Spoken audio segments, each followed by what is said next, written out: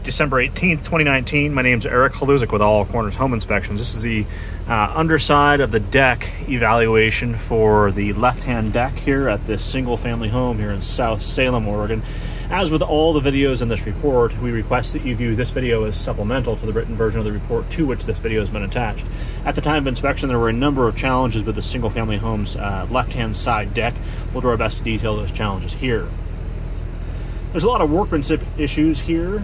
The first challenge we'll identify is that, so this is a post, this is a girder, and then the joists run they run perpendicular to those girders.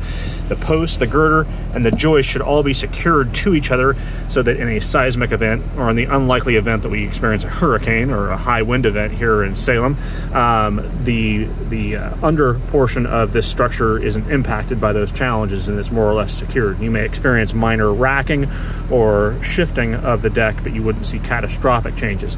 The challenge here is that the framing, as you can see, I'm not that strong.